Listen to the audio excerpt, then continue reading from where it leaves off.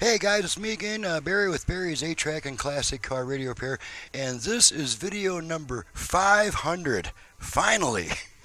Yes, sir. I probably should at least let you guys know what kind of DVD recorder I use, because this DVD recorder I have has been absolutely flawless for at least 500 DVDs. As you guys might know, in addition to the videos that I put on YouTube, it's actually a DVD first, then it's uploaded to YouTube. The DVD goes to the customer, so that in case of any trouble upon installation, he can at least watch the DVD and see, well, okay, I see the system itself is working fine, so I must have made a wiring mistake or didn't look at the manual for this or that. But at any rate, what better video to use for number 500 than my own little development, the full Delco system conversion. Now this is 8-track, or I'm sorry, radio has been converted to modern electronics for that massive increase in output power, improved signal reception, aux input, and all that cool stuff. But that leaves the 8-track high and dry, because the 8-track is designed to work into a common ground speaker system, and it will not work with a converted radio that's been wired for maximum output. So that means the 8-track at the very least needs to have a line output added to feed the aux input on the radio. Well, I don't just add a line output, because that leaves a 50-year-old preamp inside this unit, and the old preamp doesn't sound nearly as bright as the preamp that I developed. So this is why I call this my full Delco system conversion of this particular type, and mine is the only shop in the world that offers this particular level of conversion.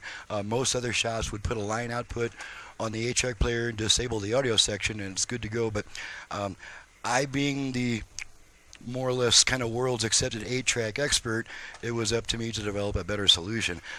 So anyway, you're going to hear the difference big time. You're going to hear a very bright sounding 8-track. So let's go ahead and get started. We got a lot to go through to test this system, so let's start her up.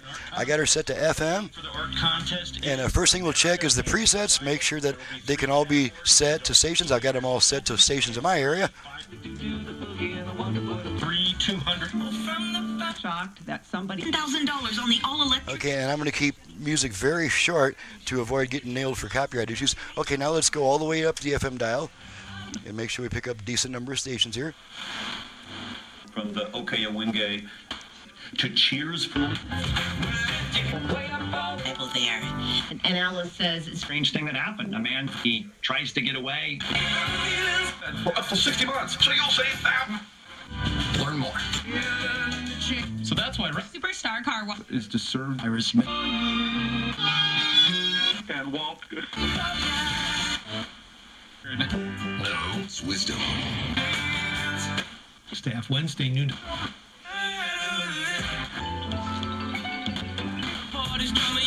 Hear your sleep. Available. State of Arizona. Bedroom Express keeps them Is that our lifestyles often work?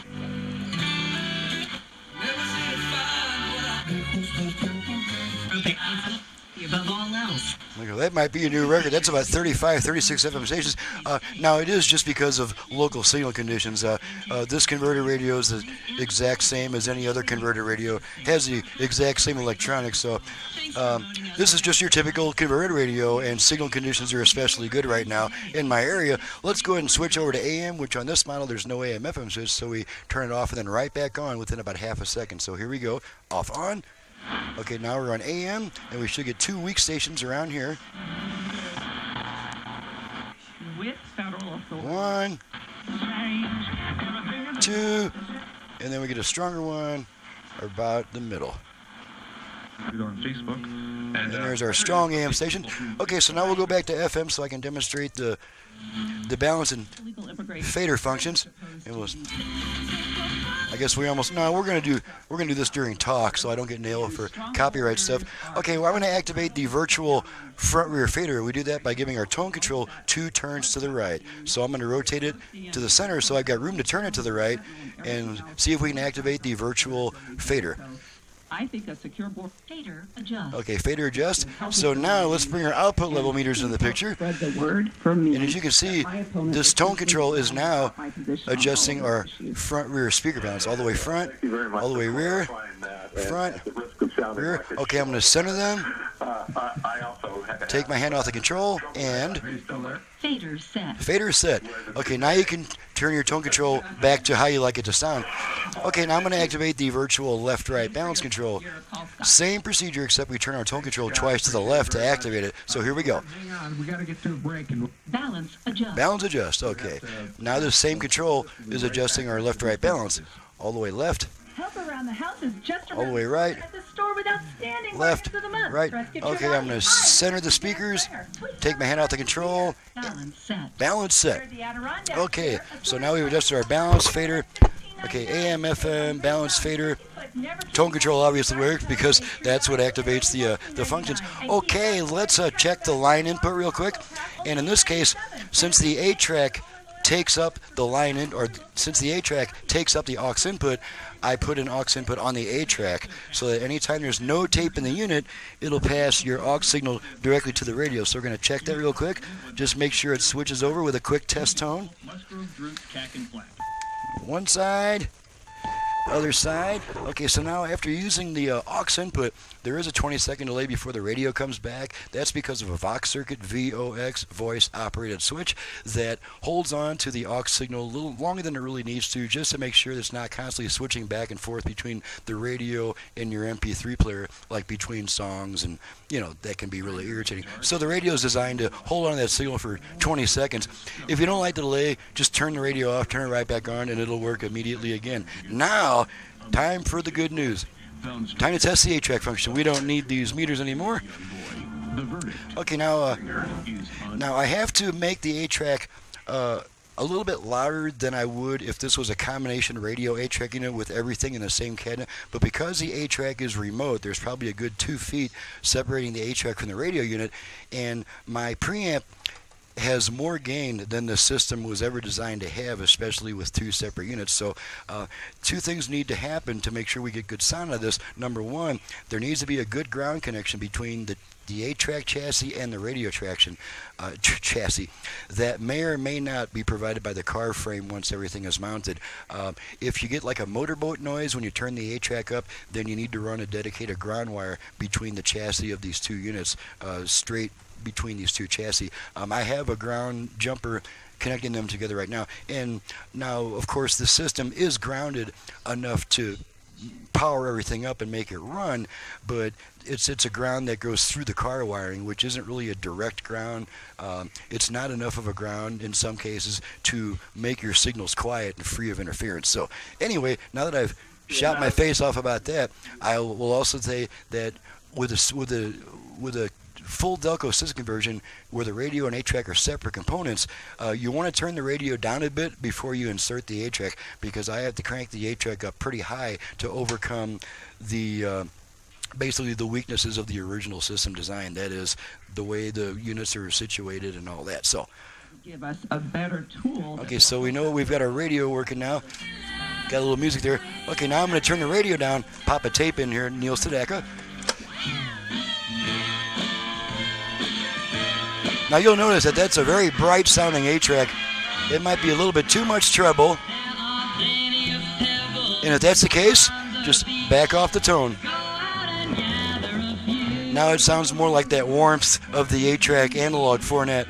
And if you want the extra brightness, you can crank it up.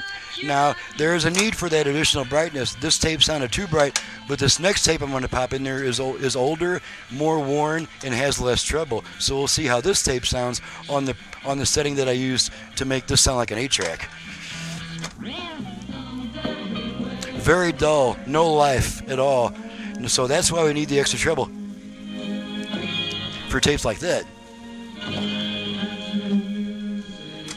And did not go and shout it when you want my song, and now sing it along.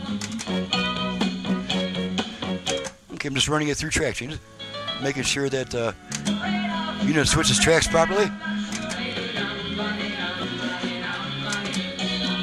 Now, when we pull the tape out, the radio does come back immediately. That's because the 8-track triggers a circuit that forces the aux mode, and it untriggers it when you pull the tape out. There's no way to do that with another aux source like a MP3 player, so that's why that had that delay. So we'll pop in Neil Sedaka for one more last experience of my very bright sounding 8-track work. Switch tracks a bunch of times.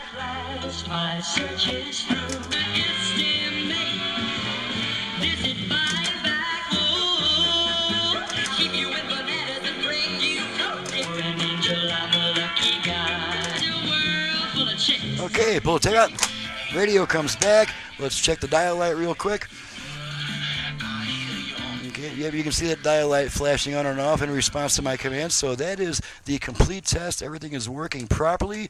Ready to go back to the customer. Video number 500 is complete, assuming that something crazy doesn't happen when I stick the DVD in my computer to encode it and upload it to YouTube. So on that hopefully very happy note, I'm Barry with Barry's 8-Track and Classic Car Radio Repair. This is video number 500. Yes, it's taken a few years to get to this mark, and I'm pretty relieved about it. So I'm pretty happy that they have video number 500. Hey, okay, no autographs. Sorry, there's just no time. You know, I got to hit the stage in 5 minutes. So my website is in the description below. My phone number, should you need this type of service, is 928-533-9666. Thanks so much, guys, for watching video number 500, and thank you, Andrew from. I know he's got to live somewhere. Andrew is in Rochester, Minnesota, so I will definitely be calling him before shipping this in light of the George Floyd protesting and all that stuff, to make sure that the the shipping carriers have a clear channel to the between me and that customer. So thanks so much for watching and listening, guys, and we'll see you next time.